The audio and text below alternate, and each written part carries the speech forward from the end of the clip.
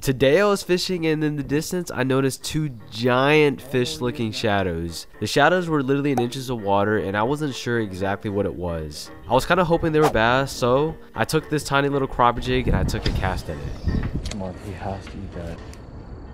Got him. That's a good bass. That's a good bass. Yep, there he goes. There's another one tailing him. This is...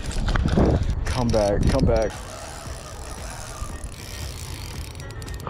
Yo, I just caught a huge bass. How big do you think this thing is? I caught him in a few inches of freaking water. Big girl, there you go.